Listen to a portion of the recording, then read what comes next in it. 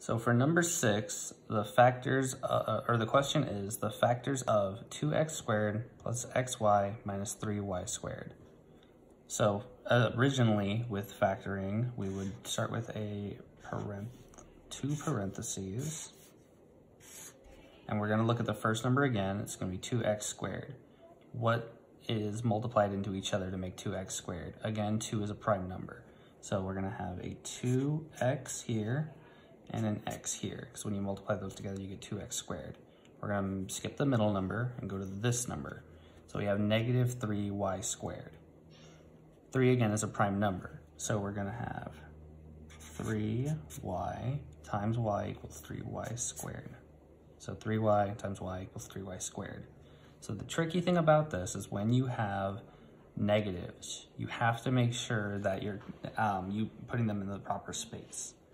So a kind of good way to look at this is, since this number is positive, you're gonna wanna put your negative on the smaller number, because at the end, when you add them up, you're gonna want this to equal positive.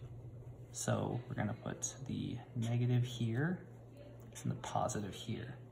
Now we're gonna do the thing that I showed you in the previous question, where you multiply these two together and multiply these two together and then add them up. So we get 3xy, and then we have a 2x minus y, so that's a negative 2xy.